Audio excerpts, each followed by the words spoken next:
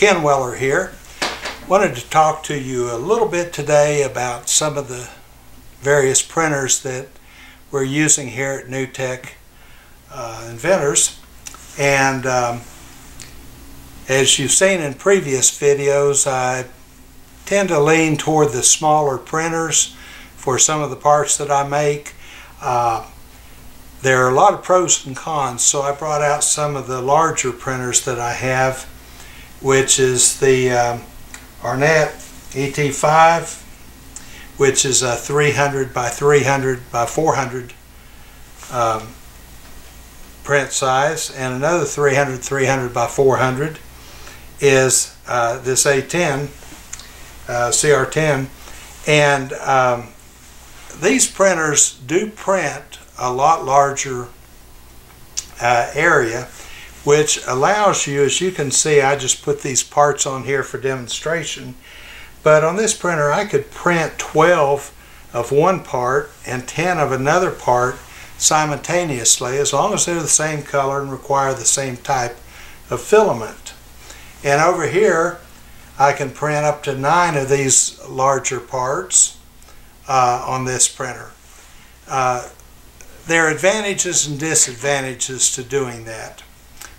One of the advantages is, if everything goes well in a given space, you can produce a large quantity of parts.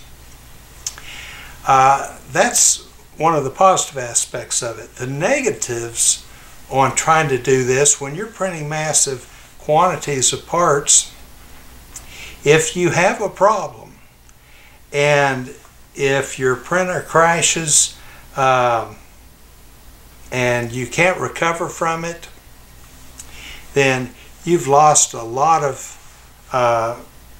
material and time.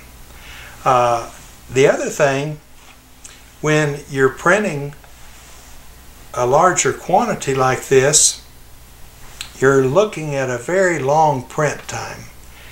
I haven't ever printed this particular layout, but just looking at it, I would say it would probably take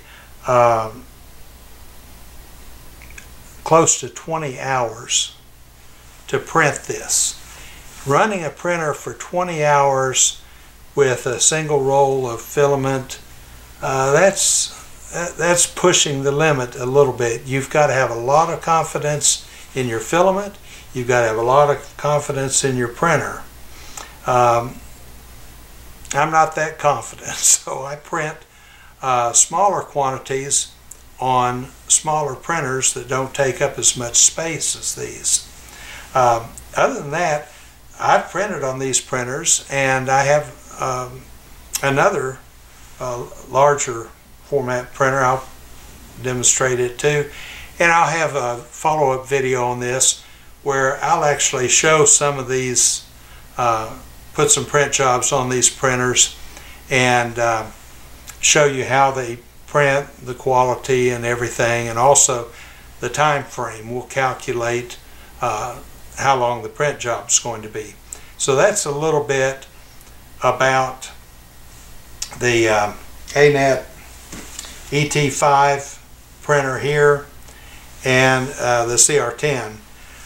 So we'll move along and look at some other printers now. Okay, we're back now with another large printer. This is the largest printer I have, the TRONXY X5SA. It's a 330 by 330 by 400 print space printer. And a few of the things I'll mention about it, have printed with it. I've printed some larger parts that I have. It works great for larger parts. Again, as I mentioned when we were looking at the ANET and the CR10 printers, on these larger format printers, you can print a lot of parts at one time, but do you want to? Probably not. The printer has to perform perfect, because these parts here, the way they're configured, take about 6 hours each to print. So you can see that at 6 hours each, you're going to be printing for days. That means that the filament spool will have to be capable of handling the number of parts I have here.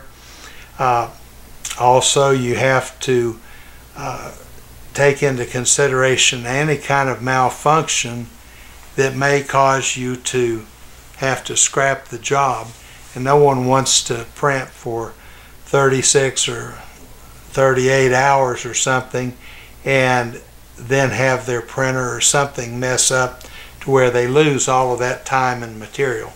So again, that's one of the negative things about these larger format printers.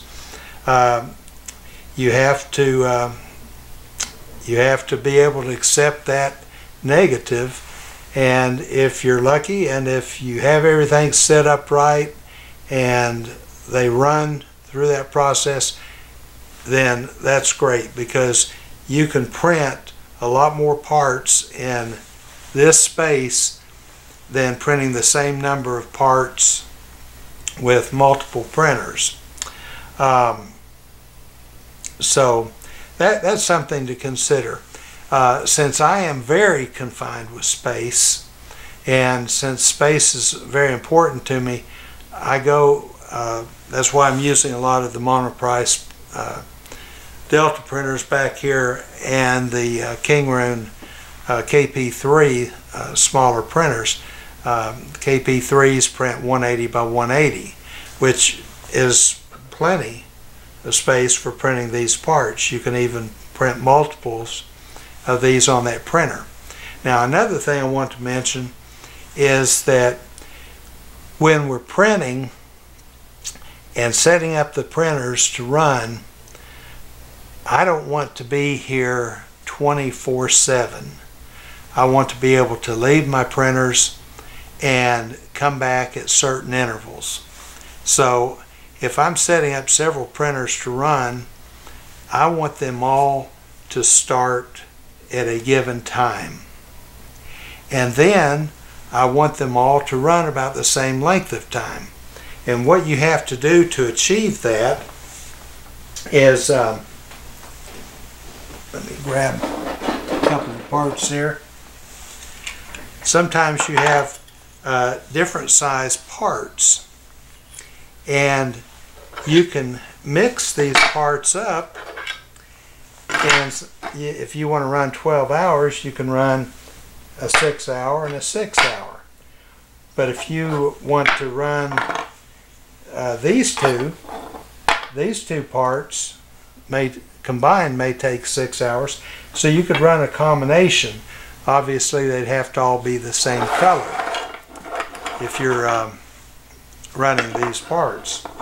So what I try to do, I try to combine the print jobs, and if I have some parts printing that are going to finish up an hour or two before the others, I have some real small parts that I print. I can throw a couple of those on there if they're going to be the same color and the same filament, and they'll kind of fill in that void, and they'll eat up some of that time, so that all of my printers will be shutting down at about the same time. If you notice, it's very quiet in here now. This is the first video I think I've done where I didn't have background noise, and the reason for that is that I'm at the end of one of those cycles, and I'm going to take a little break on printing and not print tonight and start up again tomorrow. But in the meantime, I can take some of these printers and bring them over here and explain a few of the pros and cons that I've found. So that's it. Again, this TRONXY printer is pretty good printer. I really like the way it operates. It's very stable, and we'll be showing you some print jobs running on this one in one of the next videos.